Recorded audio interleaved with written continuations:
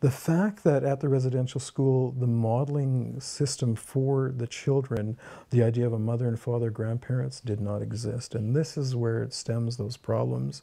Losing language and culture was huge, but not being able to model yourself after anyone other than these nuns and this priest and these individuals that were controlling your lives, to me, that's what we lost. We lost the parenting skills in order to have healthy families and healthy units and the community as a whole, because we know as First Nations people, it wasn't just the mother and father or the grandparents, the extended family that nurtured, loved, and looked after children was lost.